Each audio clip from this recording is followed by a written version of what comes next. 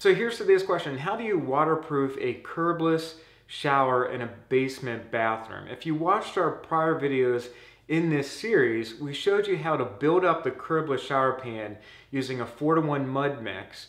The next step after that is to waterproof it. So we ended up using a liquid waterproofing membrane made by KBRS. And in today's video, we're going to show you some tips on how to do that. Okay, so to waterproof this shower, all the cement board and our channel drain, we're going to use the KBRS liquid waterproofing membrane. It's basically just a liquid membrane you apply with a brush and a roller. And it comes with this mesh that we're going to seal all the seams of the concrete board, the corners, and all around the edging of the shower floor. So first thing is I would pre-cut all my pieces so that you're not fooling around with this once you start applying the membrane. Yeah, just basically get these pre-cut.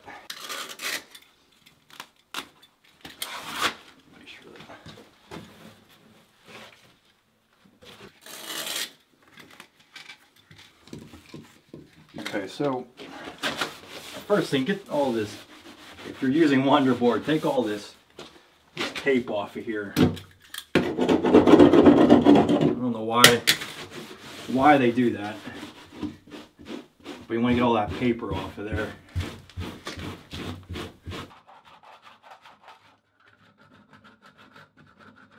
Okay, so you do want to just wipe up any dust or anything off of your shower pan. You don't want to saturate it with water, but you do want to wipe everything down a little bit with a damp rag or a damp sponge. And then we'll open this up and stir this up a little bit. Okay, then with a 4-inch brush, we're going to go ahead and do these corners first. So apply a generous amount on the corners here.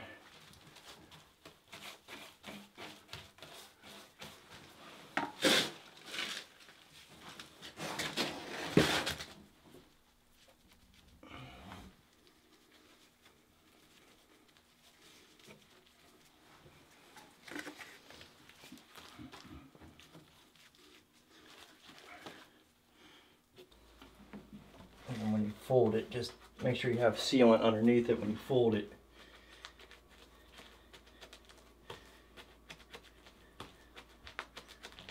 So you just want to try to make this as tight as possible, just pushing the brush in and adhering that mesh on there. It doesn't really matter which way you fold it. You can fold it on the wall or you can fold it on the pan side. But just try to keep everything tight. Make toweling easier.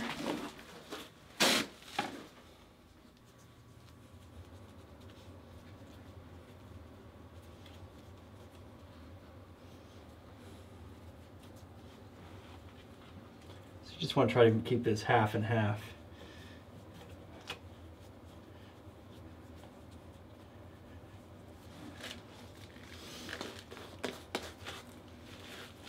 Let's kind of melt. Put some sealant right there. Fold that up.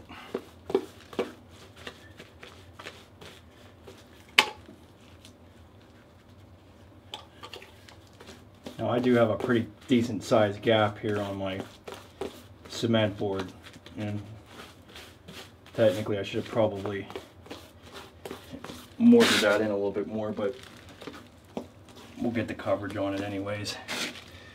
So then we'll go ahead and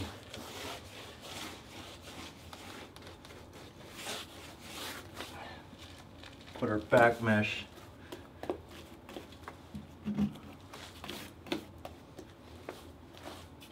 and bond it to the flange.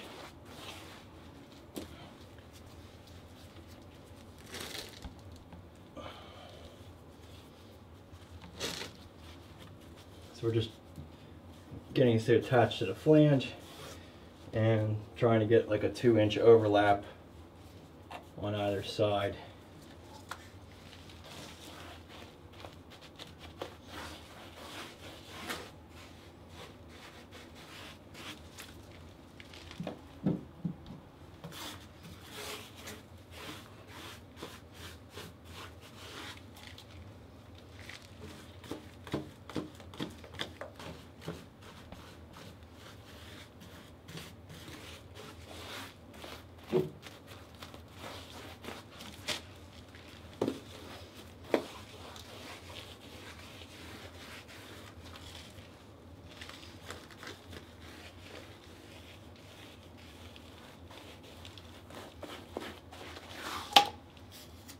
And I don't wipe anything out of this drain because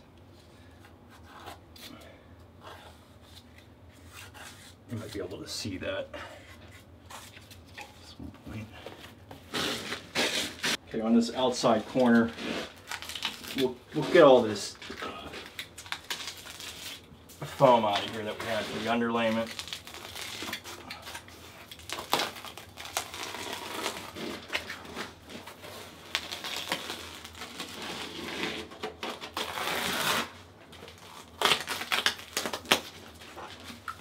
What we're going to do in like an outside corner here. And this is a pretty critical area. I would definitely, because since it's a curbless shower, you want to make sure it is sealed around either side here.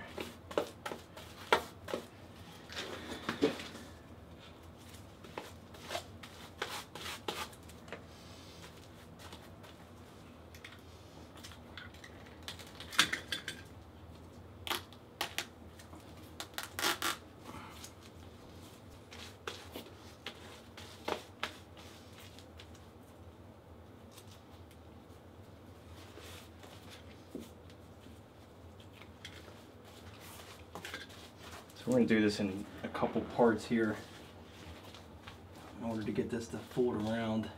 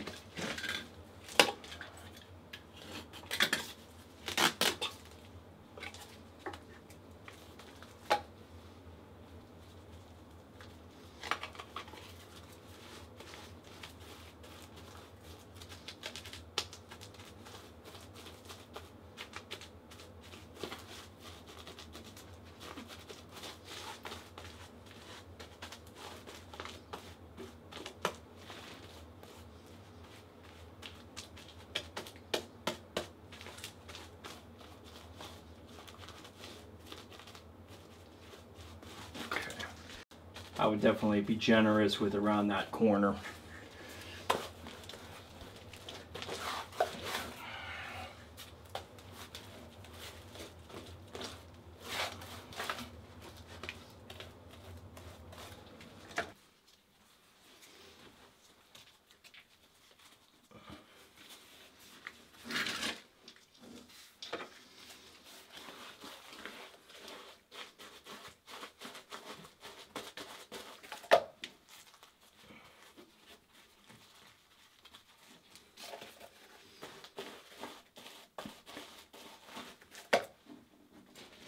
So as you can see here, we continue to smooth out the liquid waterproofing that's going over the fleece. What's important here is you'll see Steve is smoothing out any wrinkles in the fleece, and you definitely want to do that because it could adversely affect the wrinkles, that is, could adversely affect your tiling. So here we're just making a slice in the fleece. Sometimes it pulls the fleece from the wall, but don't get frustrated by that. As you can see, it happened to Steve there. Just continue to move forward. And the reason why we cut that slit in the fleece, and we're smoothing it out again, but the reason why we cut that is the fleece will roll over the additional waterproofing that we put in the corner there, the additional fleece that we have in the corner. So just know that additional waterproofing in the corner, not a big deal. Definitely want that. Same thing here, get rid of our aggravator.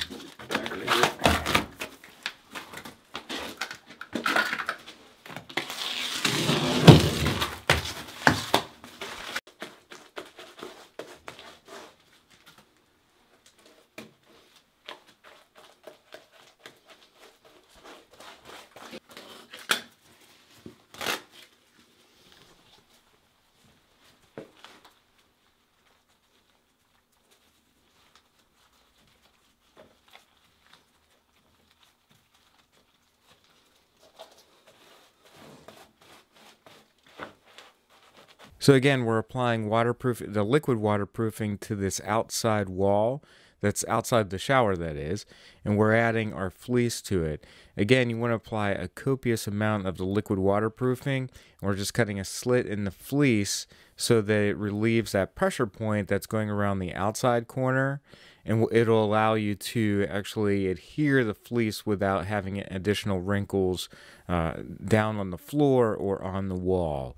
So again, you just need to make that slit there, and then you just apply additional waterproofing, and you can add another piece of fleece like we did on the other wall there, and you just cut a relief cut in it, and it'll fold down. So again, you can actually do this dry. You can kind of dry fit it, unlike we did here, and that way you don't have to have it be a little bit messier than the job that we did. But nonetheless, that flap folds over into the shower, and that gives you extra waterproofing. So again, we're just applying our liquid waterproofing to the back wall there, and then we'll apply our fleece. And as you can see here, you want the fleece to be evenly embedded in the cement board and the shower pan. So again, try to evenly split the difference between the cement board and the shower pan. Then you can embed it using the liquid waterproofing. So now we're just applying the liquid waterproofing to the inside corner, that is inside the shower. Again, embed your fleece evenly in that corner. And it's nice, as we said at the beginning, to have these all pre-cut to help with the installation process. So again, as you're doing this, the biggest tip that we can give to you is apply generous amounts of the liquid waterproofing in the corner before you add the fleece, and then as you're adding the waterproofing over top of the fleece to smooth out any wrinkles that form. And the reason why is, again, it could adversely affect your tile setting. So if you have a wrinkle in the fleece, it could bump out the tile, and that's why you want to constantly check, like Steve is doing here, any of the wrinkles, and to smooth them out either with a paintbrush or even with a 3-inch putty knife. That does come in handy, although we didn't use it on this particular project. So taking your time and really paying attention to how much liquid waterproofing you're adding is super important. Again, this is just our first coat, and we did a second coat over top of all of this. But the most important thing to do here is you just completely embed the fleece on all the seams. So this is a horizontal seam between two adjacent cement boards. And we're just filling that in with the liquid waterproofing like we did in the corners, and then adding the fleece over top of it and smoothing out the fleece itself. You'll have a little bit of a bump there in the center where the two boards meet, but that's not a big deal. And actually, you just want to try to smooth that out, as I said, as much as possible. And then this is the main wall, and I believe we have two horizontal sections there. So again, we're just going to fill that in with the liquid waterproofing and the corresponding fleece. It's pretty easy to do, and you can see there's just a pattern to it. You want to fill in all your corners and all your seams with the fleece, and then you can go over the screws, as we'll show you how to do here in a second. But again, there's a pattern to it, and it really is just working with the fleece first and then filling in everything else after that. And then I would just dab all your screw holes with a brush, because the roller really isn't going to get into that too well. And obviously a brush, you can really get it in there.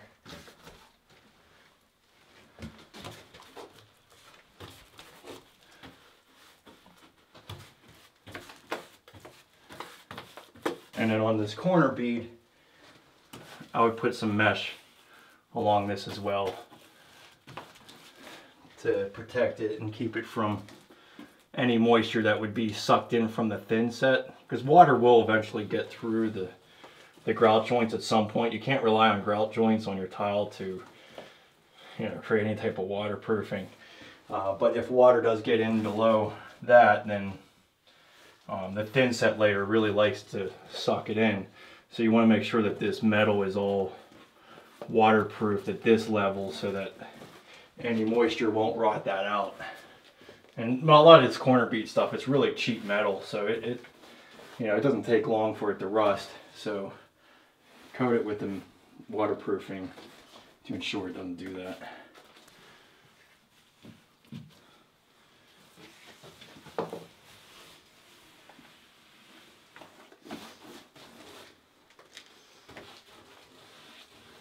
Same thing goes for any of the fleece that goes over top of those corner beads. Just fill in the over top of the corner bead with your liquid waterproofing. Apply a generous amount, add your fleece, and smooth out the fleece like you did for the corners and the horizontal seams for the shower. So like Steve said, this is really important to fill that in and to protect the corner bead so that it doesn't rust out if you used a metal corner bead. And then we're just filling in all the screw holes on this back wall using the paintbrush. And we actually decided to cut two little square pieces here and to fill in even more with the fleece in the corner so that it slightly overlaps the linear drain there. So we're tying everything into the linear drain and ensuring a really nice layer of waterproofing in the corners. That's where you could potentially see a leak in this shower. Even though we built up the corners and it's obviously level and everything's draining toward the linear drain, it doesn't hurt to have additional waterproofing in the corner, and that buildup will in fact help you with the drainage into the linear drain. So there's really no worry about that extra buildup. And then just use a 3/8 inch nap roller to roll on additional liquid waterproofing onto the cement board. So again, in this case, we're doing it all in the vertical. You want to try as much as possible to roll it on vertically. Here, we're trying to avoid getting any of the waterproofing on the ceiling, so that's why we're rolling it on horizontally. But your first coat should all be in one direction. In this example, it should try to be all vertical, and then when you put your second coat on, you can go all horizontal, and the reason for that is to fill in any of the pores. So again, we're using a paintbrush to go around our shower valve there and the mixing valve in the center of the shower. So anywhere where you have a mixing valve or little tiny spots where you have to fill in, you can use a paintbrush. I'm going to also, just between this mud and the concrete floor outside, I'm actually just going to put a piece of fabric there. And really, I guess just because of, since it's concrete here and the mud bed here, I just feel that this will isolate some cracking potentially, and just kind of reinforce the waterproofing on this part. Because if anything did like shrink on the concrete side and there becomes a gap, I could see that just the membrane itself, the liquid membrane, not being enough to handle that. And I'm just going to go ahead and, since this is a little bit rough, I'm just going to brush in the whole shower floor and making sure that it gets a good bond.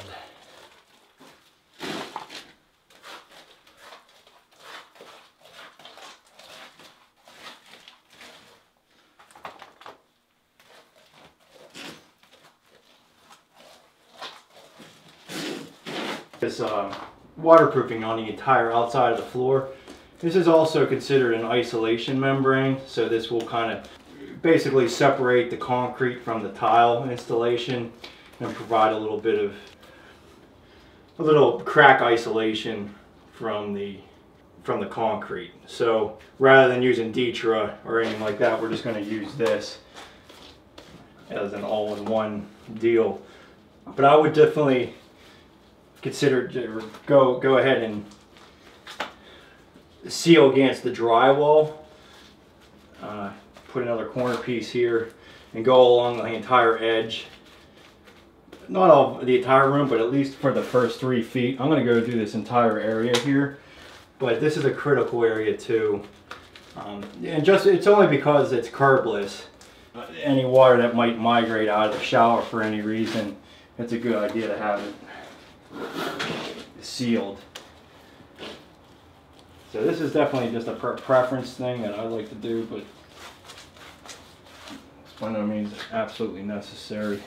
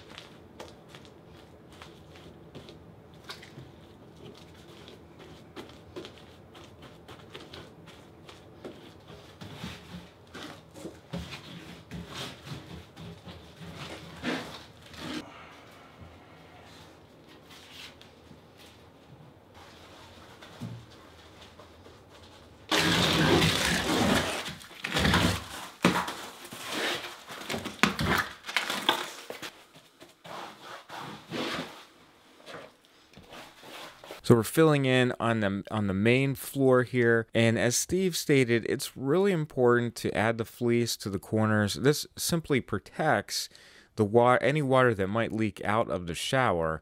So we're doing this on all of the walls within the bathroom. And the nice thing is the liquid waterproofing membrane from KBRS is an isolation membrane, so it's serving the same purpose as a Ditra product or a Ditra heat, and it's helping to prevent your tiles from cracking when they're set on top of that concrete floor. So the inside corner here, we're adding fleece, just like we did inside the shower, and then we're going to fill in all of the floor using the liquid waterproofing membrane.